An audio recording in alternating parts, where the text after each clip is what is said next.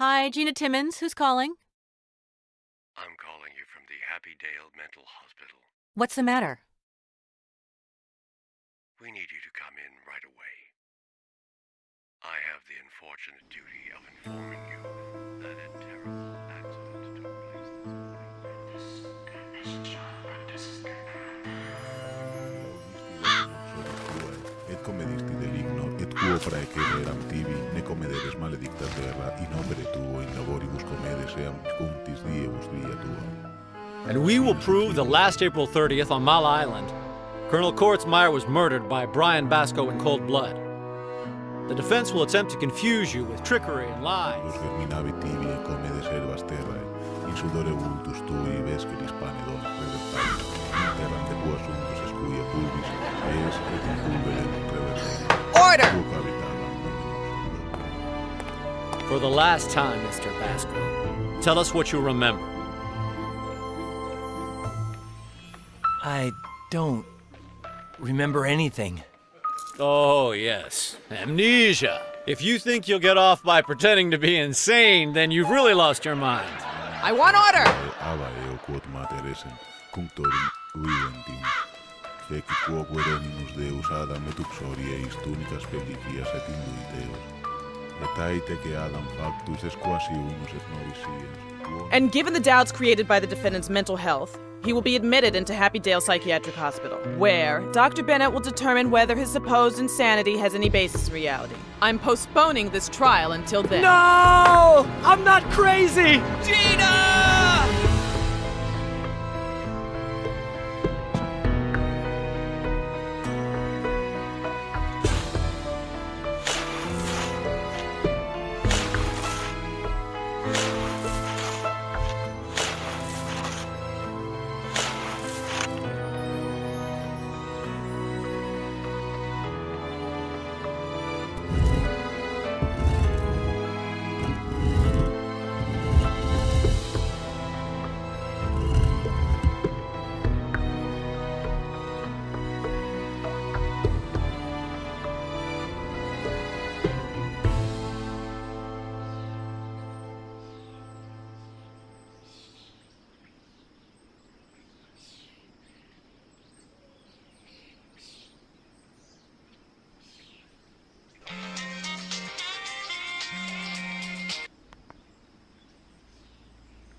Brian?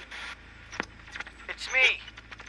What's your game? You call me telling me I have to identify a headless body to say it's yours, and then you've vanished for 2 days? Get me out of here. I went to your bogus burial and... All right. Where are you? Buried. In my grave.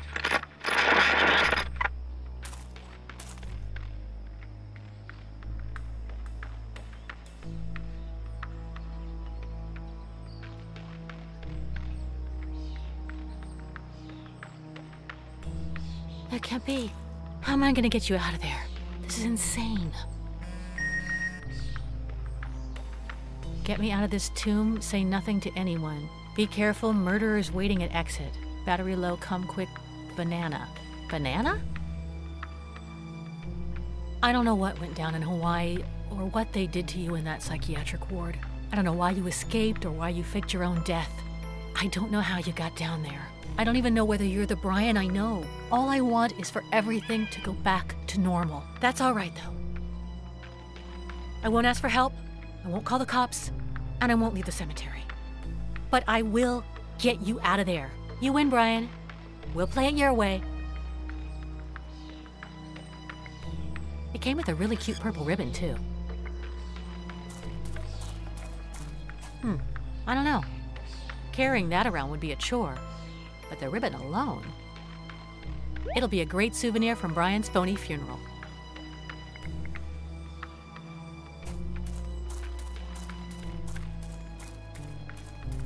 Huh? What a weird machine. Wonder what that's for. A ladder here? Huh? Hello, dear. Hello? Up here, on the roof. Do I know you? Well, of course not, dear.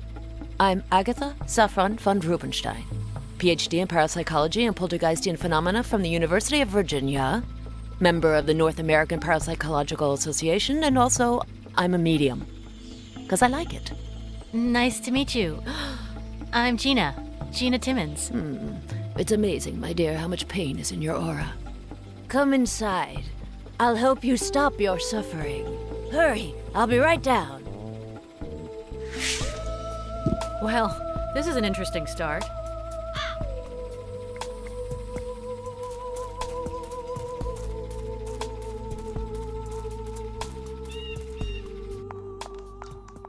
Agatha?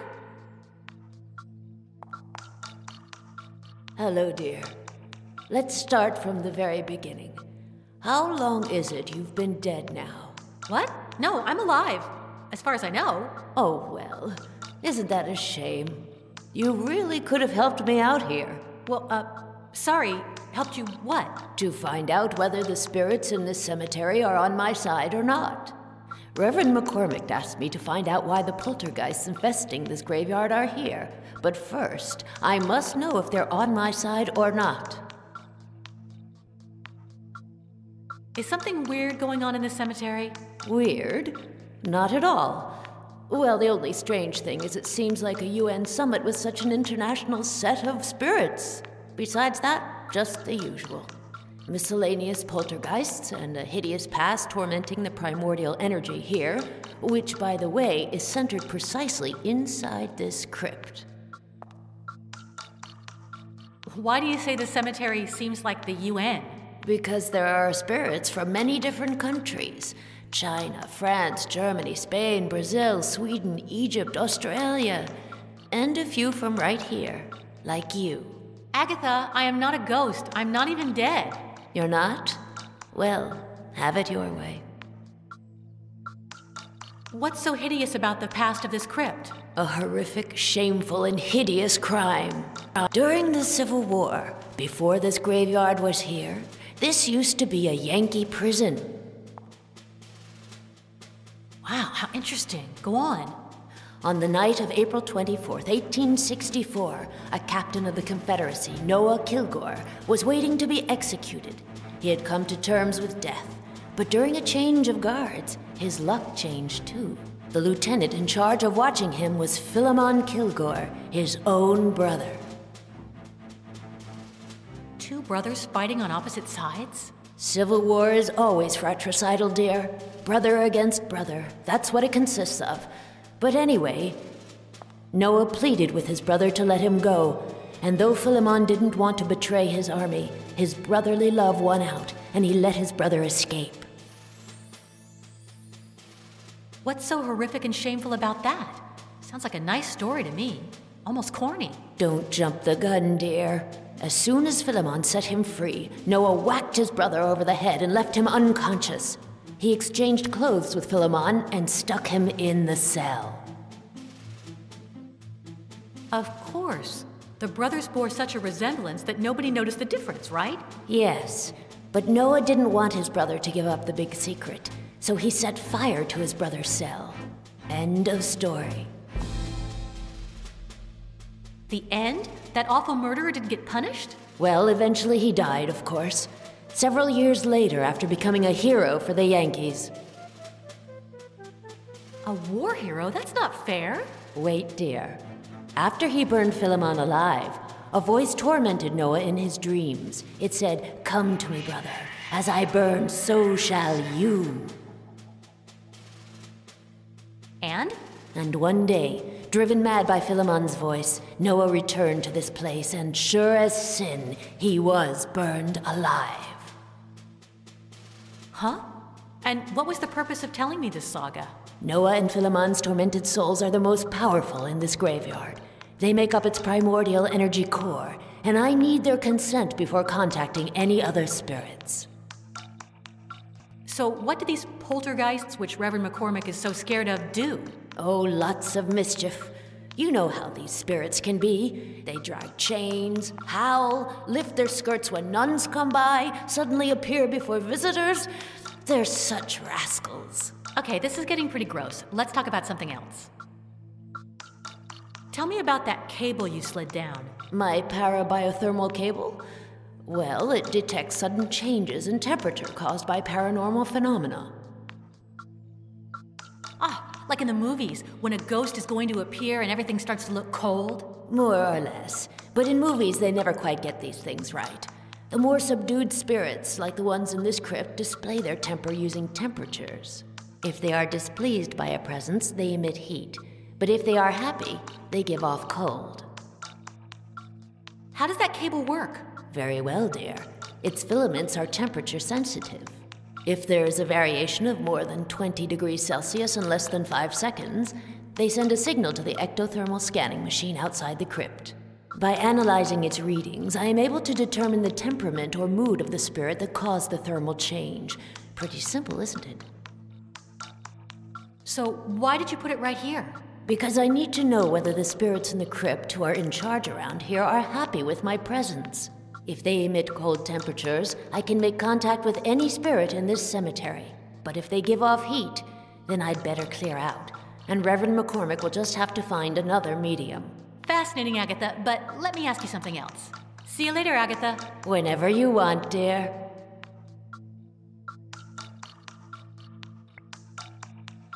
There's a bit of everything. A backpack, a tape recorder, a Ouija board, a dried out lemon, a flashlight. I bet that flashlight could be useful. But Brian always says that when you find things like this, the batteries are always dead. Agatha, does that flashlight work? I just changed the batteries yesterday. Take it if you like. Well, that proves Brian's first law wrong.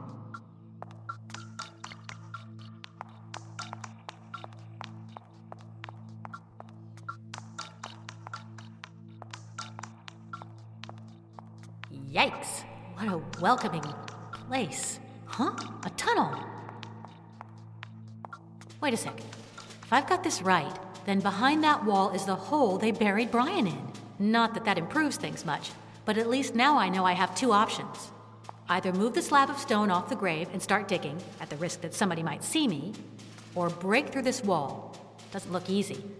But at least I'm not out in the wide open with nosy people walking by. Let's see what this says. Captain Noah W. Kilgore, 1823 to 1864. A Confederate soldier buried in New York. That's weird. Yes, that's the thing to do.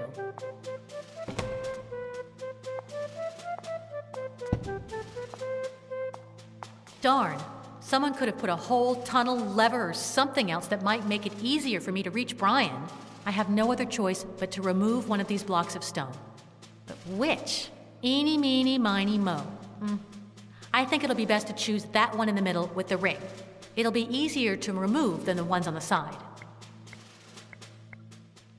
It gives me the creeps, but Brian is behind that wall. So if I don't take the urn, I might end up spilling its contents. Although, it would be worse if they poured out into my pocket. Didn't something like that traumatize a character on 6 Feet Under for years?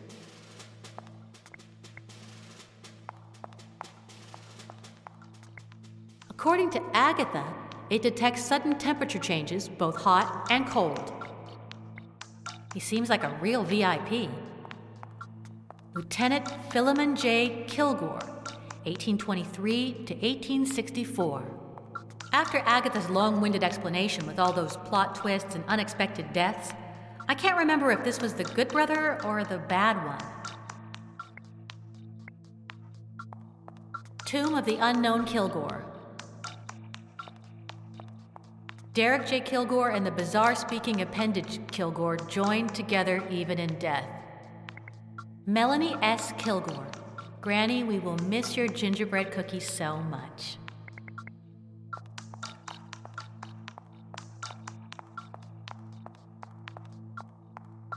Rex, enjoy your bones for all eternity.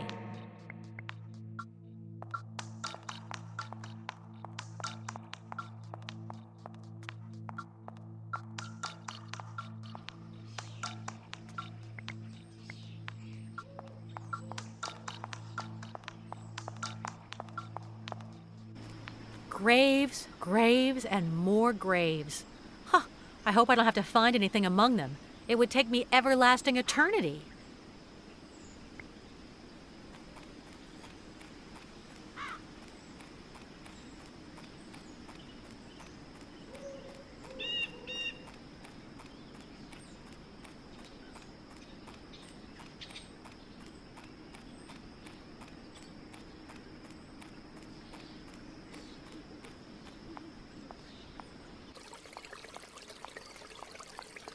I've been here before when the hearse brought Brian in.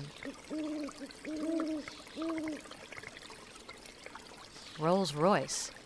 And they say dying is the worst thing that can happen to you.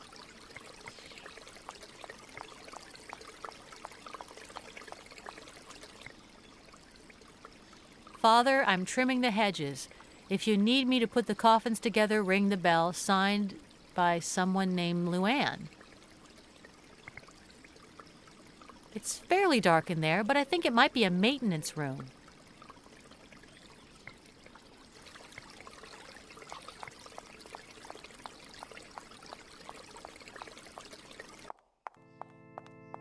Man, it's darker in here than when we came for Brian's pseudo-funeral. I guess Reverend McCormick turned out all the lights when he left. Yeah, looks like there's something underneath. A trap door. They better not keep their dog in there. Ah. I might be able to use that. Considering where I found it, it seems pretty clean. I can't see it too well from here, but yes, I think it might be a box. Let's see what happens if I climb on this. Why, yes, it was a wooden box. Think there's something inside? Hey, a key.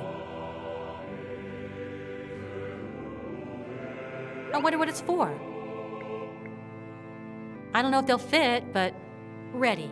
Okay, Gina, you spilled more outside the box than you poured in, but I don't think the party concern will notice. You haven't been sleeping well, you're exhausted and nervous, and do you know how hard it is to pour ashes without expert help?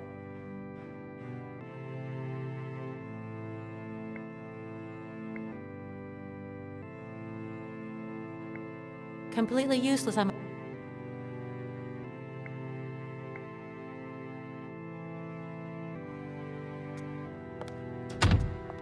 Let's see if it fits this lock.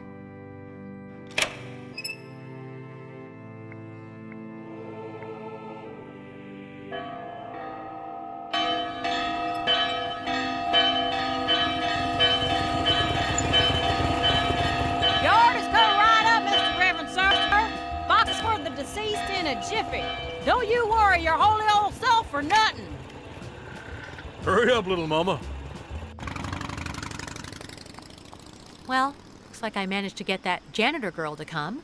I hope Reverend McCormick doesn't show up at some point and ruin my plan.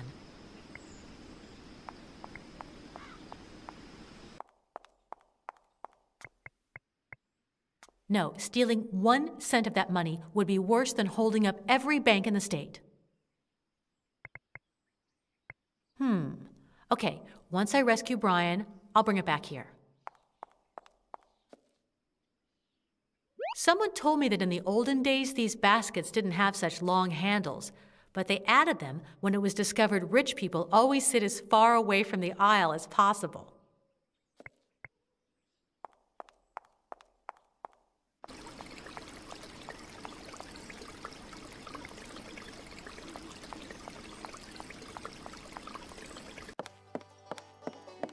Hello? Wait. You're the gal from that crazy guy's funeral. Is that where I saw you before? Yeah, I guess. Okay, but don't come crying to Luann. I'm busier than a bee in a beehive. Gotta run. See ya. Wow, you are so insensitive. Oh, all right, sorry. My sincerest condolences and all that. Thing about this job is that you just get sick of all them weepy widows always crying at you. Anything else? What's got you so busy, Luann? Well, this here, can't you see? I've got to get these coffins together before the Tombs for Everyone charity benefit. But the instruction manual's in gibberish and I can't understand a word. But if anyone can get this done, I can. I've never heard of do-it-yourself coffins before. Me neither. But the old Reverend bought these unassembled on the internet and I've just got to deal with it. They're cheaper than pig's milk, but they're good enough for your final rest. Well, I can think of a case or two in which that might just come in handy.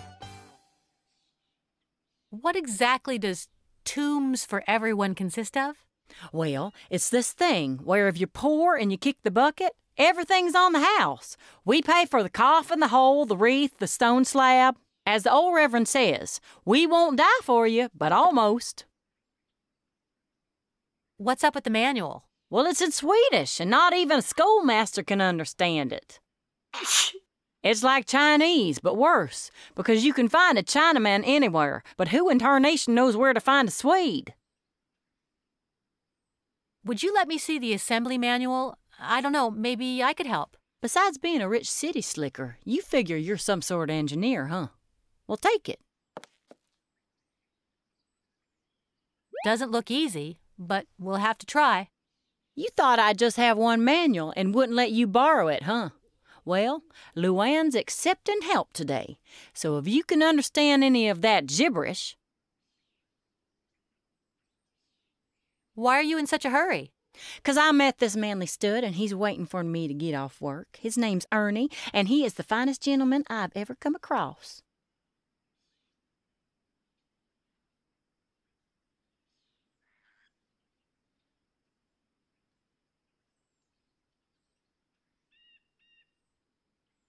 I think I know that Ernie guy. If you try to steal my man, I'll slap you silly. Ernie's mine, you got that? Man, for once I reel in a hot catch and a city broad tries to steal him away from me. So he's waiting for you?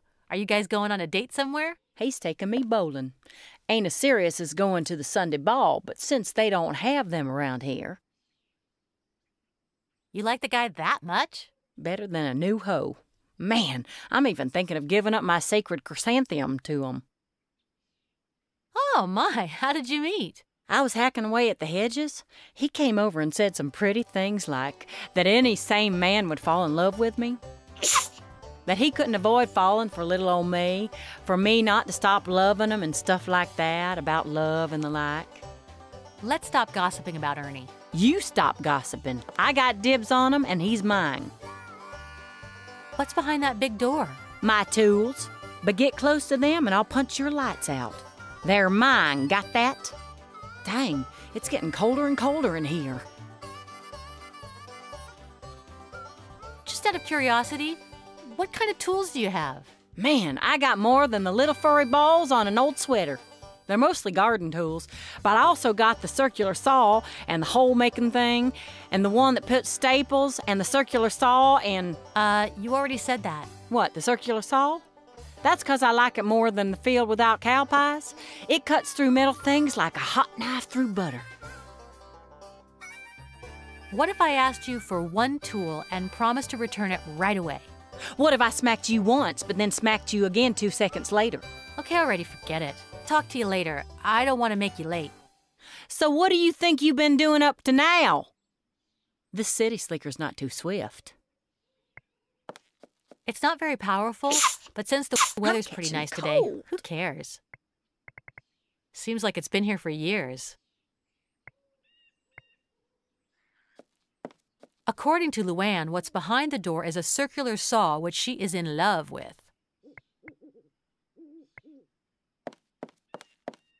Hammer, pliers, file, scissors.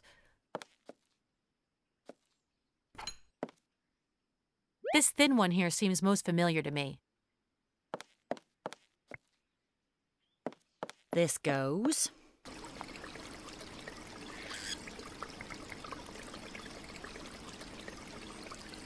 Yes, the water won't come out of this.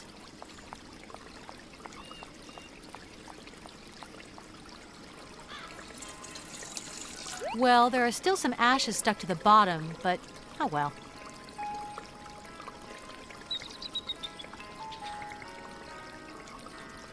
Yes, I can turn it into a water bottle. If it doesn't have any holes in it, that is. Looks like a cartoon character glove.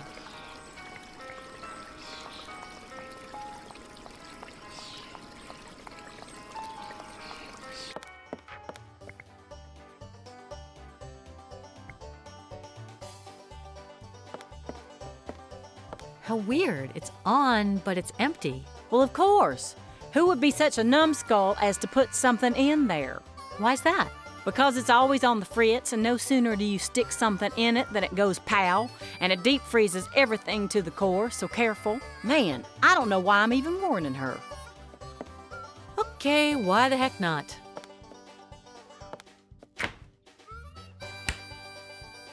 Let's see how long it takes to freeze. 1 Mississippi, 2 Mississippi. Pow! It's already frozen.